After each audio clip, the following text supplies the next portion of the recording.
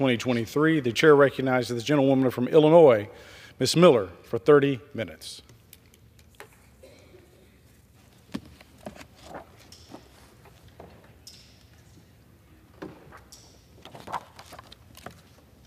I ask unanimous consent that all members may have 5 legislative days in which to revise and extend their remarks and include extraneous material on the topic of this special order. Without objection. Thank you, Mr. Speaker. Tonight, I am incredibly privileged to join the Patriots at Concerned Women for America for the 3rd year in a row by recognizing April as Faith Month. It's a time when we can set aside our differences and talk about the most important aspect of our lives, our faith. Since our founding in America, we have believed that God governs in the affairs of men. And actually, every day here in Congress, we acknowledge God by opening Congress with daily prayer. It was my faith in God that first inspired me to run for public office. As a Christian, my faith is at the heart of everything I do. Before any major decision and during moments of conflict, I ask for God's guidance and wisdom to guide me in accordance with His will. For my husband, Chris, and I, our Christian faith was central to raising our 7 children. Now, they are making faith a central pillar for the upbringing of our 20 grandchildren. We also put our Christian faith first in running our family farm, seeking to honor God as stewards of the land and everything He has blessed us with. Faith was key to our nation's founding. In fact, the Pilgrims came to the New World in search of religious freedom, making the voyage across the Atlantic to the shores of Massachusetts. The right to publicly express their faith was so important that they risked their very lives. And contrary to public opinion, our founders did not believe America should be an atheistic society that shuns God. Benjamin Franklin called for prayer at the Constitutional Convention when it seemed destined for failure. The convention then proceeded smoothly, and a few weeks later, the delegates adopted the Constitution that endures to this day. John Adams believed that our republic could not function without faith. In fact, he said, "Our Constitution was made only for a moral and religious people. It is wholly inadequate to the government of any other." And Thomas Jefferson attended and promoted a church service in this very building every Sunday. Our founders never meant for faith to be separate from public life. Quite the opposite. They intended for faith to play a central role in our nation. In Matthew 17:20, Jesus said, "If you have faith as small as a mustard seed, you can say to this mountain, 'Move from here to there,' and it will move. Nothing will be impossible for you." I believe faith is what is needed in this body today.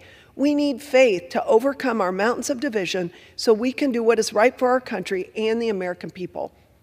I'm humbled to share my faith on the House floor and recognize that this sacred right has been preserved by those who have selflessly laid down their lives for our freedom.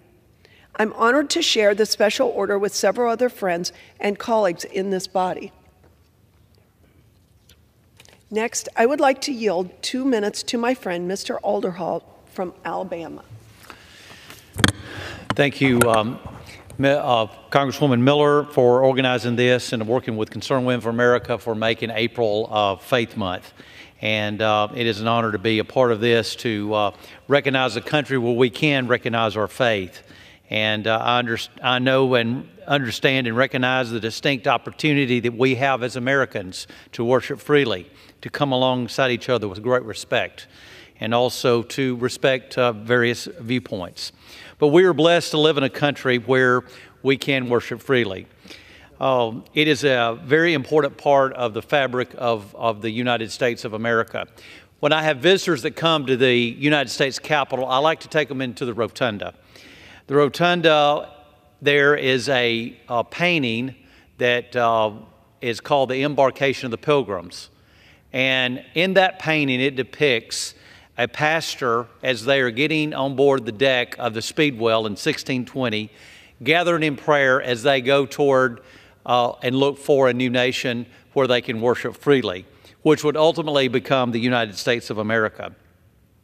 And I like that painting because it reminds us of the freedom that we have here in this country even today. Tonight, there are about 11 pastors in Nicaragua that don't have that freedom. They're in prison for 12 to 15 years each because of their faith in the country of Nicaragua. But here in the United States, we don't have to worry about that.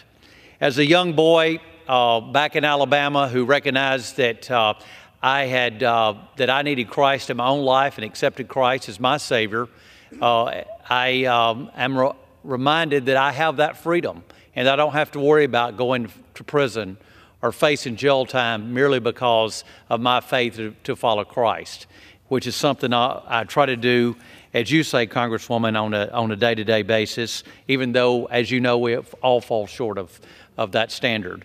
But in closing, I do want to thank my colleague from Illinois for organizing this time and for bringing us together and reminding us that this country was built not on mountains of money and not on great prosperity, but on the faith of so many people that came before us wanting to worship freely and to honor our God and Maker. And with that, I yield back. Next, I'd like to yield 2 minutes to Mrs. Harshbarger from Tennessee. And I just want to thank Diana for being a co-chair of the Family Caucus. We know that 2 things made our country not only good but great, and that is faith and freedom. Yes. And family, yes. Faith and family. And anyway, Diana, you can have 2 minutes. Thank you, Mary. You're a dear friend and a colleague. Mr. Speaker, our founding fathers believed that democracy and our system of government could only prosper in a Western society guided by Judeo-Christian values. I raised my son with these values, and he's raising his sons with the same set of values. And for nearly 30 years, I've instilled these same values to our youth as a Sunday school teacher. As we've all observed, America is at a social and political crossroads, which stems from a profound loss of traditional Judeo-Christian values that make up the foundation of our families and therefore our nation. Religious devotion among Americans is collapsing. More than 1/3 of the country declined to attend religious services. Less than 75% of the country holds strong, solid religious beliefs. Is there any wonder we see the crime rates continue to surge and America's mental health crisis continue to worsen? The conclusion is simple. It's a direct effect of the erosion of our Christian values, and it started with taking prayer out of the schools. America needs spiritual guidance now more than ever. Christian values promote personal responsibility, compassion, and a sense of community. These are the essential pillars missing in today's society. And when these values are absent in a family or in a society, you will see a decline in morality that can be generational.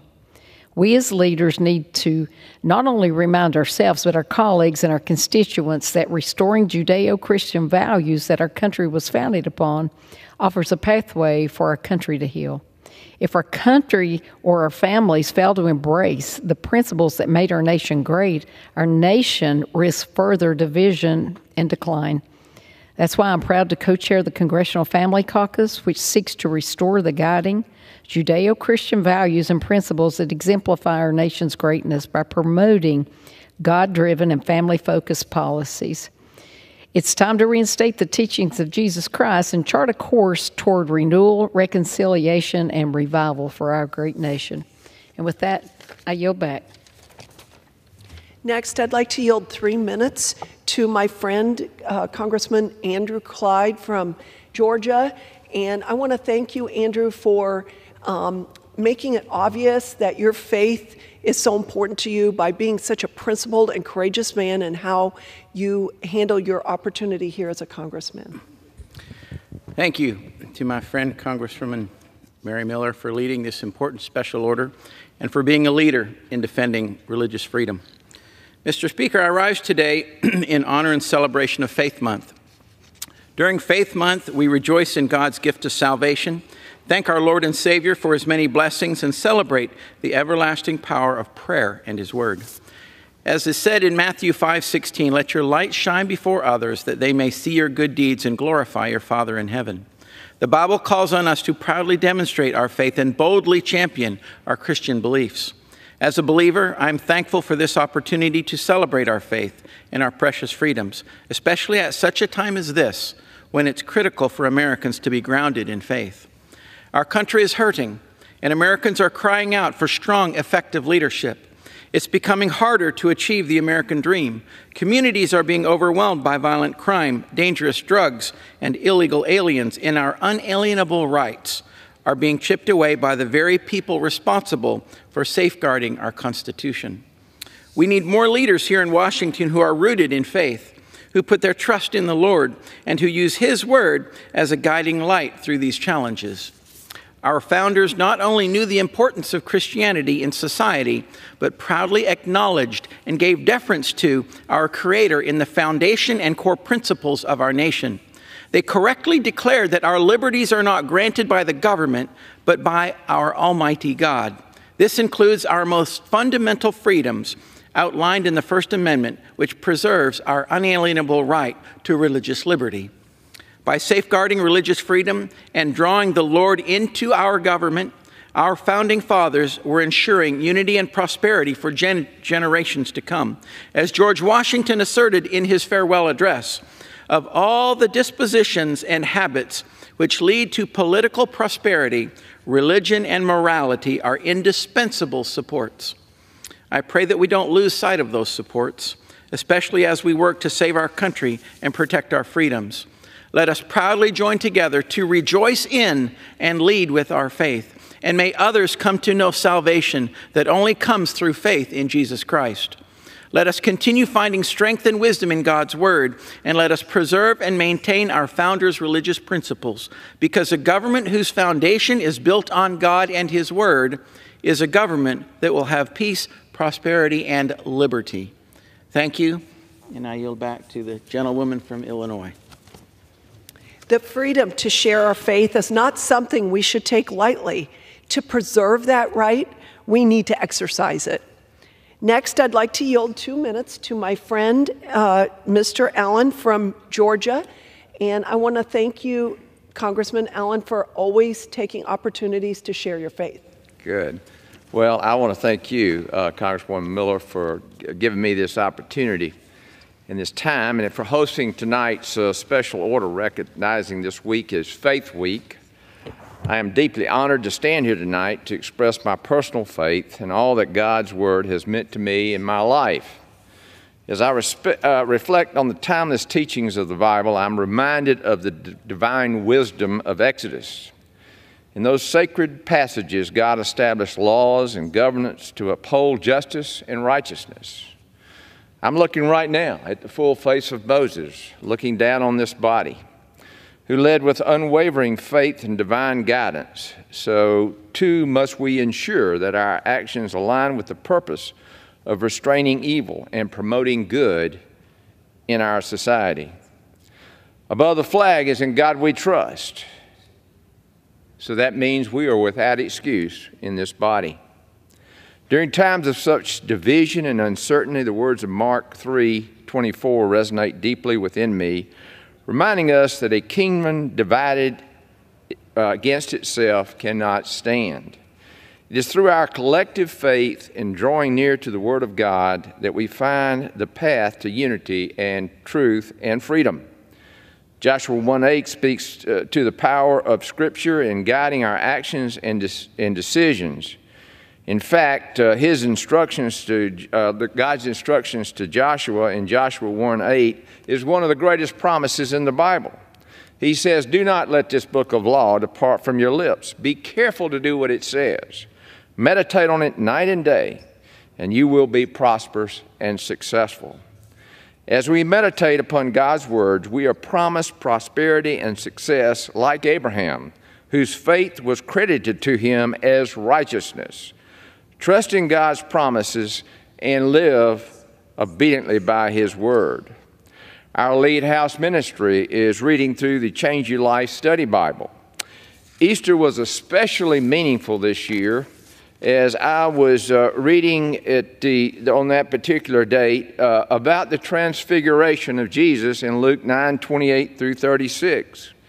Now you have to understand there were three witnesses here, and in this passage, which I'd like to share with you, Jesus took Peter, John, and James with him and went up onto the mountain to pray. He was praying, and while he was praying, the appearance of his face changed and his clothes became as bright as a flash of lightning. Two men, Moses and Elijah, appeared in glorious splendor talking with Jesus. They spoke about his departure, which was about to bring to fulfillment at Jerusalem. Peter and his companions were very sleepy, but when they became fully awake, they saw his glory and the two men standing with him, and they were afraid. As the men were leaving, Peter said to him, "Master, if it is good for us to be here, let us put up 3 shelters, one for you, one for Moses, and one for Elijah." And while he was speaking, a cloud appeared and covered them, and they were afraid as they entered the cloud. A voice came from the cloud saying, "This is my son, whom I have chosen. Listen to him." Listen to him. Jesus also said in Luke, "If you love me, you will obey my commands." During this special week, let us seek God's blessing and protection as we navigate through the complexities of government and acknowledge this sovereignty over all things. During this special week, we are aware of so many things that are profound, that impact our faith. One is hope, guiding us through life's trials and triumphs, and it unites us in a bond stronger than an earthly tie. I hope those watching will join me in reaffirming our commitment to worship the Lord and to draw strength and inspiration from His Word. What was so meaningful at Easter was that here we had 3 eyewitnesses of the transfiguration of Jesus Christ. Earlier this year, Billy Graham was laid in honor in our Capitol. I have read many of his inaugural prayers as a reminder, and every week for the past 16 years, it's resonated with me. And this prayer was given in 1969. And it's like Billy Graham was predicting the future. He said, "Our Father and our God, Thou hast said, blessed is that nation whose God is the Lord. We recognize on this historic occasion that we are one nation under God. We thank Thee for this torch of faith handed to us by our forefathers. May we never let it be extinguished. Thou alone hast given us our prosperity, our freedom, and our power. This faith in God is our heritage and our foundation. Thou hast warned us in the Scriptures, if the foundations be destroyed, what can the righteous do?" As George Washington reminded us in his farewell address, morality and faith are the pillars of our society. We confess these pillars are being eroded in an increasingly materialistic and permissive society. The whole world is watching to see if the faith of our fathers will stand the trials and tests of this hour. Too long we have neglected Thy word and ignored Thy laws. Does that sound familiar today? Too long we have tried to solve our own problems without reference to Thee. Too long we have tried to live by bread alone. We have sown to the wind and are now reaping a whirlwind of crime, division, and rebellion. And now with the wages of our sin staring us in the face, we remember Thy words. If my people who are called by my name will humble themselves and pray and seek my face and turn from their wicked ways, then I will hear from heaven and will forgive their sin and heal our land. I also serve as the chairman of the Congressional Prayer Caucus. One thing is it's important to highlight prayer and how it's played a vital role in strengthening the fabric of our society and the bond in this chamber. The Congressional Prayer Caucus is a bipartisan congressional member caucus consisting of members from across the country who meet at first votes every week and believe in the power of prayer. You can go to my website, allen.house.gov, and submit your prayer requests, and members of the Prayer Caucus will lift you up in prayer.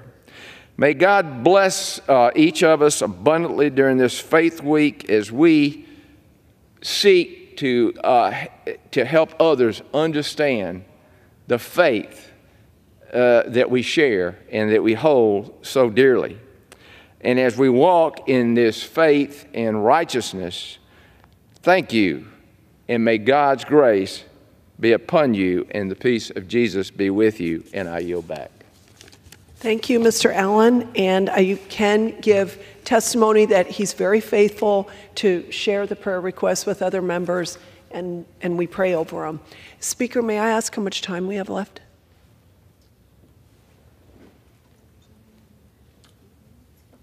Gentlewoman has 8 minutes remaining. Okay, thank you. It's hard to constrain ourselves when we're talking about our faith and the impact that the faith of many Americans who've gone before us has had on our country and the world. And we know that faith without works is dead. And when you consider just the amount of missionaries that have been sent from our country into the world, it's very profound, and it's something to really celebrate tonight. And now I'd like to yield 2 minutes to my good friend, Mr. Webster from Florida. And I just want to say that it's a real privilege to meet regularly with Mr. Webster and other group to pray for our country on a weekly basis. Thank you very much for the opportunity to talk about an important subject. This is a simple word, faith. It's defined in the scriptures as faith is the substance of things hoped for, the evidence of things not seen, for by it the elders received a good report. So it has substance, it's evidence, it's touchable, it's feelable. It's not just something in the air. So it's a simple word, though. Then, where does it come from? Faith comes by hearing by the Word of God. It comes from the Bible. That's where we get faith from. We hear it, we read it, we study it, we understand it, and then we practice it. And by doing so, our faith grows. Then, faith also, though, it's important to note, we can't please God without faith. A lot of people want to please God in all kinds of ways, but the Scripture says it's impossible to please Him. Impossible without faith. So without faith it's possible to please Him. For he that cometh to God must believe that He is, and that He is a rewarder of them that diligently seek Him. Then also, though, with all that, it adds up to really a simple life. A life that takes a simple word, turns it into real faith, believes it, lives it out. So the Scripture says, "Thou hast holden me by my right hand." That's when we find that first initial faith. Faith in Christ, faith that He's our Lord, faith that He's our Savior, faith that He is the God He said He was. Then thou shalt, not only do they take me by thy right hand, but thou shalt guide me with thy counsel. Where's His counsel? It's in the Bible. So we study the Bible. We know it. We live a life. And eventually that life comes to an end. And the Scripture says, "Then thou shalt take me to glory." That's heaven. A simple life. A life that just says, God holds us by our hand. He leads us by His counsel, and afterwards takes us to glory, to heaven. What a great thing. It's a simple word. It's a simple life. And it's a simple faith. Yield back. Thank you. Next, I'd like to yield 2 minutes to Mr. Good from Virginia. Thank you, Congressman Miller, for hosting this important initiative tonight.